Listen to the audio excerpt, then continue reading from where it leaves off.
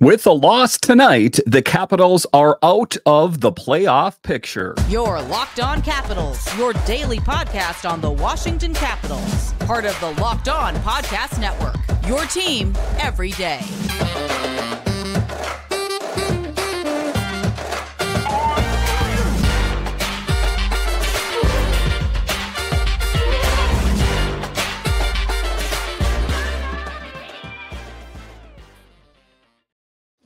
Well, hello and welcome into this edition of Locked On Capitals.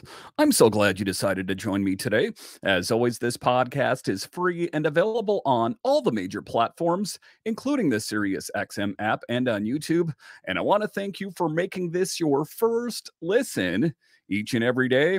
My name is Dan Holme. You can find me on Twitter. It's at DanCaps218. You can find the show on Twitter. It's at Locked On Caps. And the best way that you can help grow the show is to subscribe to Locked On Capitals on YouTube and comment anything down below.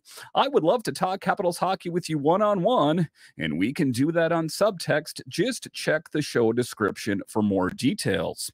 Today's episode is brought to you by Indeed. Indeed knows that when you're growing your own business, you have to make every dollar count. That's why you need Indeed. You only pay for quality applications that match your must-have job requirements.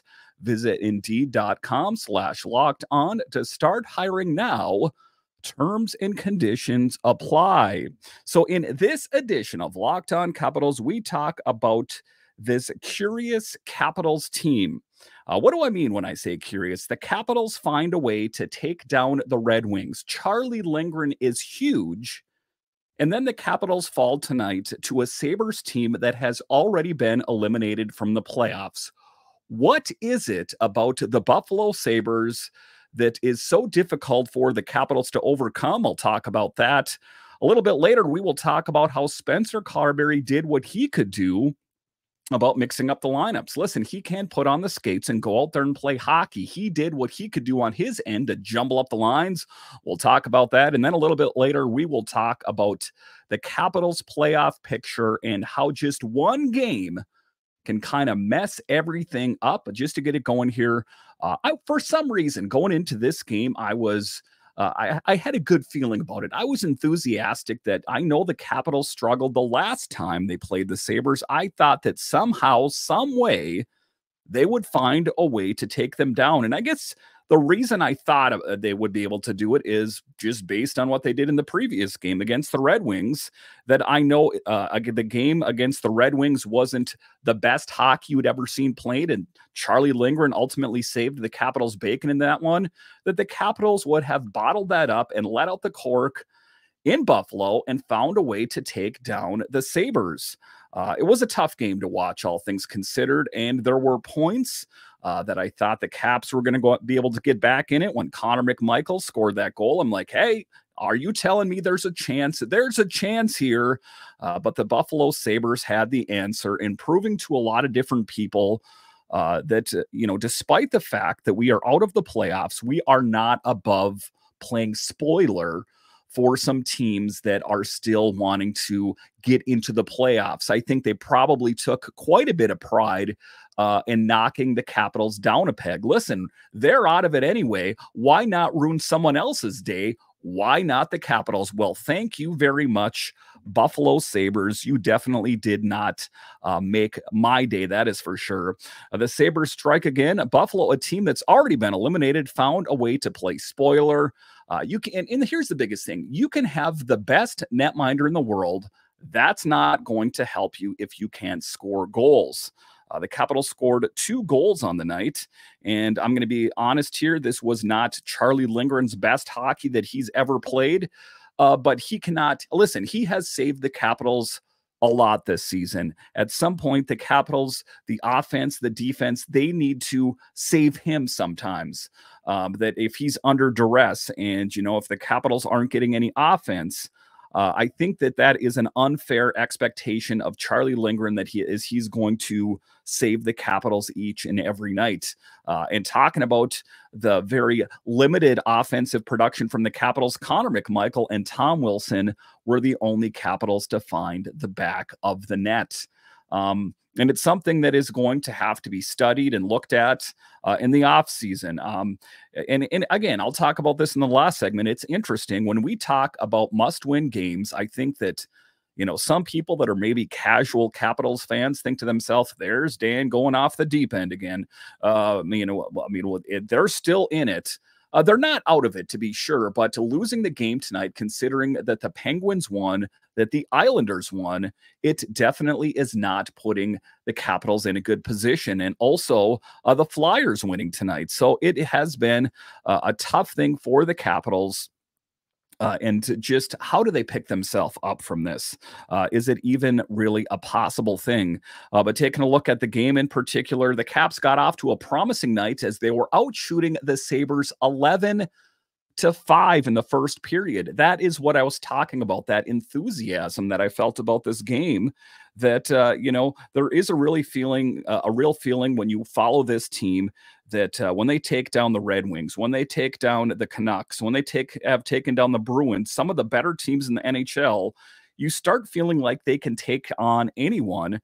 And just to throw a curveball at the Capitals, they prove that, hey, we can also blow games that you think that we're going to win as well. The Caps were maintaining pressure, and I thought things would be going in their favor, but then Zach Benson had other plans as he gets it behind Charlie Lindgren.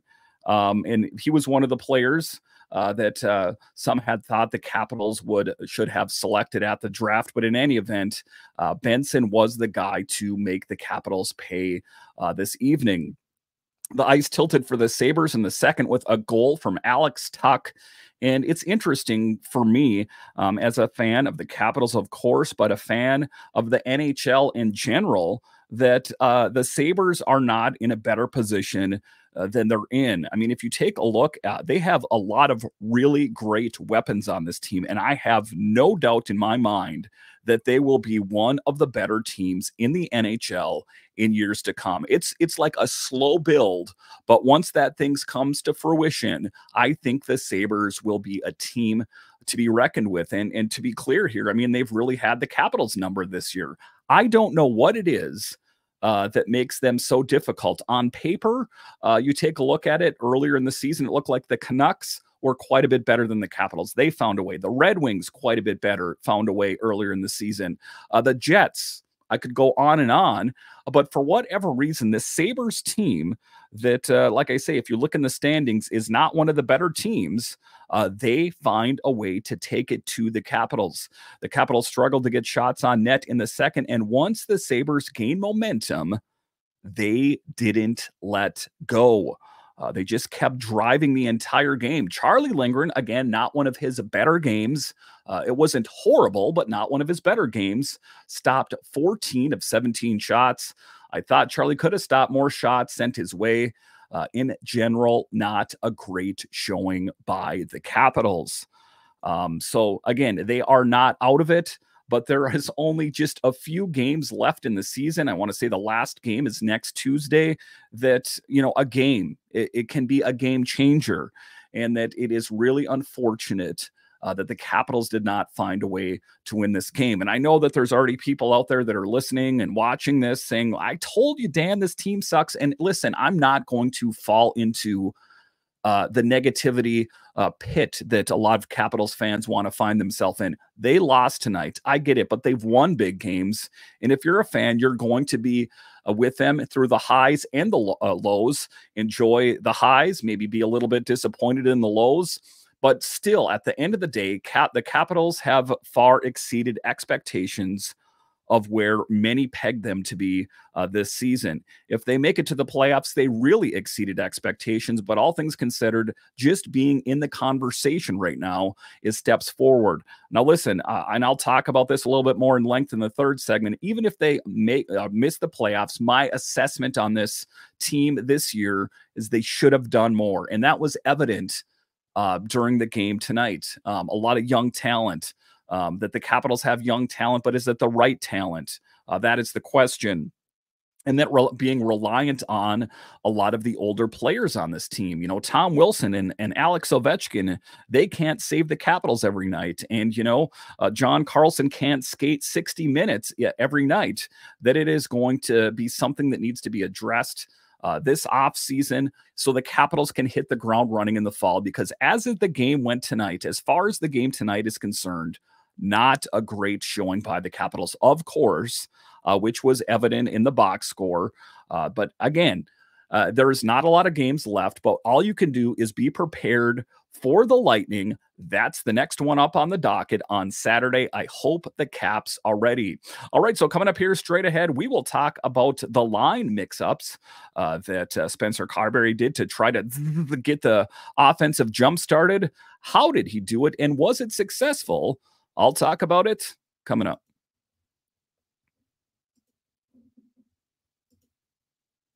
Policy Genius is the country's leading online insurance marketplace. It saves you time and money so you can provide your family with a financial safety net starting today.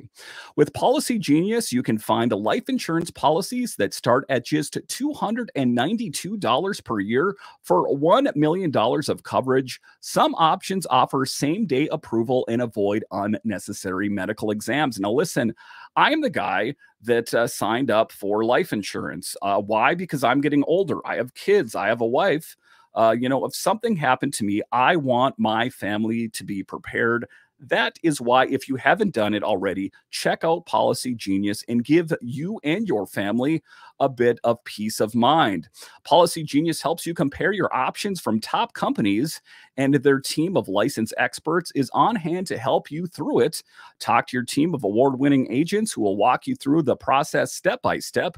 Easily compare quotes from America's top insurers in just a few clicks to find your lowest price. Your work-life policy may not offer enough protection for your family's needs. Even worse, it may not even come if you leave your job. Policy Genius gives you the unbiased advice from a licensed expert support team. They have no incentive to recommend one insurance over the other, so you can trust their guidance.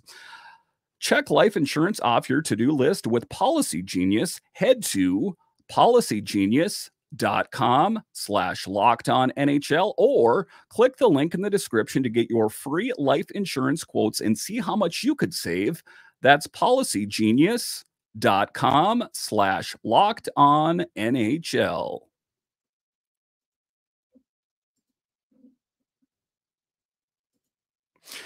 Are you watching Fox Sports or ESPN on your TV all day? Have to turn down the volume with all that shouting? Make the switch to Locked On Sports Today, a free 24/7 sports streaming channel program for you every day to bring you the biggest stories without all the screaming.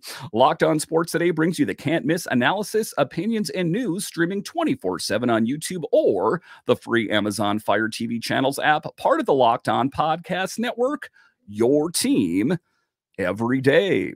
All right, welcome back into this edition of Locked On Capitals, part of the Locked On Podcast Network, your team every day. So disappointment is something that I'm going to say about this team. And I get comments all the time from people saying that, you only want to say good things about the Capitals. Listen, I'm disappointed. I'm human. I have human feelings. Of course, I'm disappointed. I guess where I don't let it ruin my day is in the fact that there's nothing I can do to change it. There's something that Brian McClellan can do to change it. There's something that Spencer Carbery and the players can do about it. And Spencer Carbery did tonight one of the things that he could do, and that was to try and shake up the lineups. If you take a look at it, sometimes the best laid plans go to waste, as they say. Well, Spencer Carbery saw that things were not going according to the script. So what did he do? Max Pacioretty took over for Alex Ovechkin on the line with Connor McMichael and TJ Oshie. That seemed to help. There's one thing that I noticed in particular is that Max Pacioretty's experience is something that is not easily quantifiable. He has not been the guy necessarily offensively, but he has a good hockey IQ, and he can set up the players that play around him to succeed, as was evident with the chemistry between Max Pacioretty and Connor McMichael. That move seemed to help generate some offense.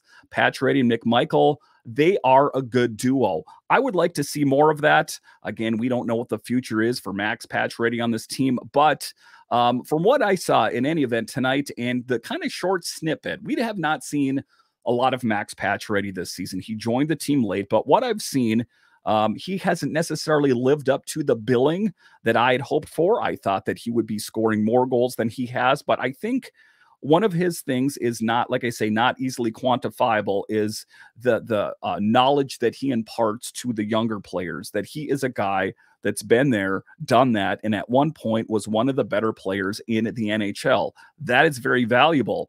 Alex Ovechkin was back with Hendrik Slop here and Sonny Milano. Sonny Milano, when he is engaged, we know what kind of player he is, a dynamic player that has very exceptional hand-eye coordination. That was not on display tonight. We needed Alex Ovechkin to come up big. He didn't do that. So that's what I'm talking about in this show, is you can't necessarily put the onus of the Capitals' success on only a handful of players and then also blame them when this team doesn't do well. I know that I've already heard quite a few things about Charlie Lindgren, that he's not the guy that we thought. Listen, he is still one of the better netminders in the National Hockey League, and he's going to fail from time to time. And the Capitals didn't do him any favors how they played around him tonight. That it was a rough evening. Dylan Strome centered Tom Wilson and Alexei Protas. Dylan Strome is the guy that I'm going to go ahead and say, if Dylan Strome was not on this team this season based on injury or whatever reason, I don't think the Capitals would be in the position that they're in right now, far exceeding anyone's expectations. I knew he was good. I did not know he was going to be this good, a dynamic player for sure. Tom Wilson dropping the mitts towards the end of the game. I like that. Maybe that's just the male in me. I like when things don't go, excuse me, poorly, or they go poorly, that there is some retribution. I know that it's kind of futile, and I think that, you know, if you're not a fan of the NHL, maybe you don't understand, but the fighting and Max Pacioretty mixing it up as well, I like that. I think that they should have maybe done that earlier in the game. I think that that could have potentially been the spark plug to get the Capitals going. Maybe if they would have done that in the second. I think that Tom Wilson is trying to, you know, step back from his role as being that tough guy all the time. But I think that in certain situations, him dropping the gloves and just really giving it to him, or Beck Malenstein, he's another guy with a physical flair, Max Pacioretty, who we saw some players out there to just really rally the troops. This was a pretty flatlined Capitals team. I didn't see a lot of jump. I didn't see a lot of pushback. This is a team that I talked about, that their head kind of receded in their shell and just said, tell me when it's all over. That is not a winning brand of hockey. So it's going to be difficult. And just say, for example, the Capitals were to face the Buffalo Sabres in the first round. It's not going to happen. I get it. But I'm just saying, say they faced a team similar to the Buffalo Sabres in the first round. How would they fare? That's the question that you have to ask, how this year's team is built. I think that they are built to make it to the first round for sure. They're built that way. Does that mean that that's necessarily how that's going to manifest itself? I didn't say that, but I think that they're built for at least the first round. But some of the teams that went all in, they pushed all their chips in. You take a look at all the big sexy names around the Vegas Golden Knights, and they are teetering a little bit right now. If you take a look out west, things are not as buttoned up as we thought they were. So even sometimes the teams that really cash in their chips and they make these big ostentatious moves out there, sometimes those don't even make a difference. I'm not saying the Capitals did the right thing by doing nothing, but just don't always think that the teams that go out there and make the big moves, that's going to necessarily save the day. It can, but not always. The mixing and matching seemed to help, but it wasn't enough to stop the Sabres' charge. It just wasn't enough. There was never a moment in this game where I thought that the ice was tilting back in the Capitals' favor. The first period, it seemed like the Capitals were doing well. They were out shooting them. And then all of a sudden, once they got going, that wheel started wobbling for the Capitals. And next thing you know, it fell off. It was too late. So a tough game, all things considered. I wish they would have won. There's nothing we can do about it. Brush your shoulders off and get ready for the Lightning. I understand the implications. Trust me, Capitals fans, I understand that they could potentially be out of it. I'm not going to say that they are, because mathematically, of course, they are not out of it. But with the other teams playing well around them, this is not a great scenario for the Capitals. What we do hope for sure is that they find a way to turn it around against the Lightning. All right, so coming up here straight ahead, we will talk about the Capitals currently being outside the playoff picture. What does that mean? And should we already start talking about the offseason? I'll discuss coming up.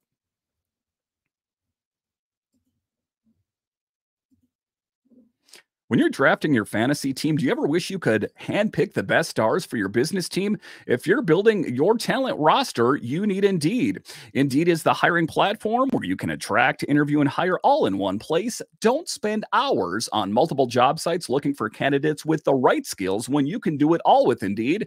Find top talent fast with Indeed's suite of powerful hiring tools like matching, assessments, and virtual interviews. Hate waiting? Indeed's U.S. data shows over 80% of Indeed employers find quality candidates whose resume on Indeed matches their job description the moment they sponsor a job. So if you are someone that's involved in HR or hiring or something of that nature, make your life a whole lot easier. Look at Indeed.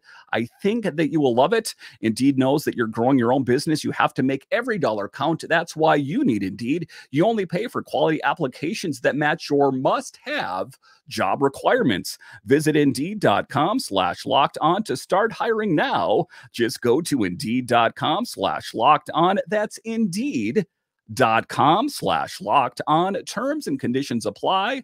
Cost per application. Pricing not available for everyone. You need to hire. You need Indeed. Eat stress-free this spring with Factor's delicious, ready-to-eat meals. Every fresh, never frozen meal is chef created, dietitian approved, and ready to eat in just 2 minutes. Choose from a weekly menu of 35 options, including popular options like Calorie Smart, Keto, Protein Plus, or Vegan and Veggie. Also discover more than 60 add-ons every week, like breakfast on the go, snacks and beverages to help you stay fueled all day long. What are you waiting for? Get started today and fuel up your springtime goals. Get chef-prepared meals on the table 2 minutes with Factor's ready-to-eat meals so you can bring back doing the things you love this spring. Looking for gourmet meals? Try meals that feature premium ingredients like filet mignon, shrimp, truffle butter, broccolini, and asparagus. No fuss, no mess meals. Factor meals eliminate the hassle of prepping, cooking, or cleaning up. Simply heat and savor the good stuff. Tailored to your schedule, customize your weekly meals with flexibility to get you as much or as little as you need, and pause or reschedule deliveries to suit your lifestyle. Head to factormeals.com/lockedonnhl50 and use code LOCKEDONNHL50 to get 50% off your first box plus 20% off your next box. That's code LOCKEDONNHL50 at factormeals.com/lockedonnhl50 to get your 50% off plus 20% off your next box while your subscription is still active.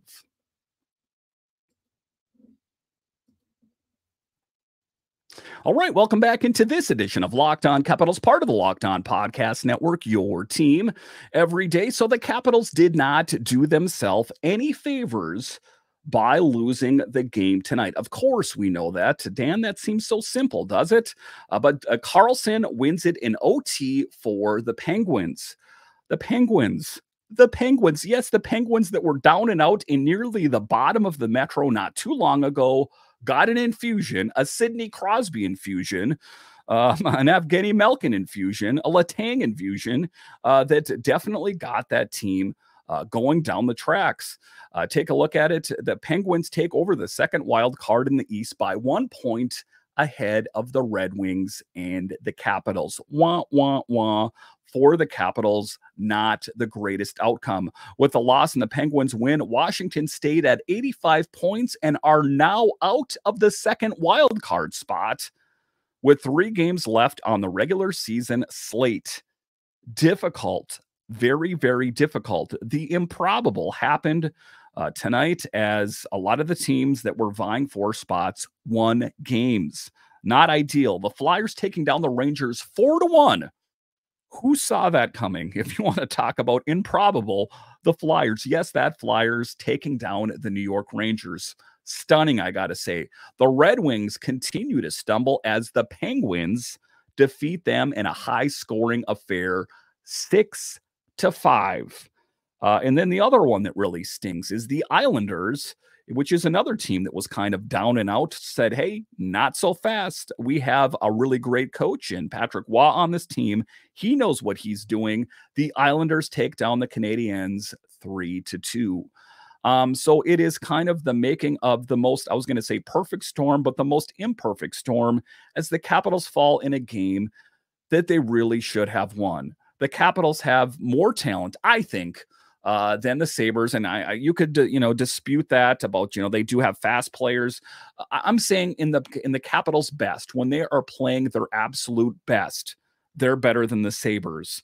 I just think they didn't play their best hockey. And some people would say, well, Dan, they lost to the Sabres twice here recently. I get that, but also consider how they've beat teams that are far better than them. That's what I'm saying, that when the Capitals are playing their absolute top-notch game, I think that they were better than the Sabres. And if just taking a look at the standings, that would indicate it as well.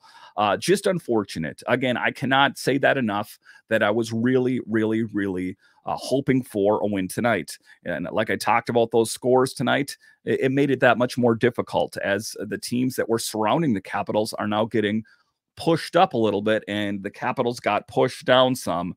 That make no mistake about it, the rest of the season, they got to win them all.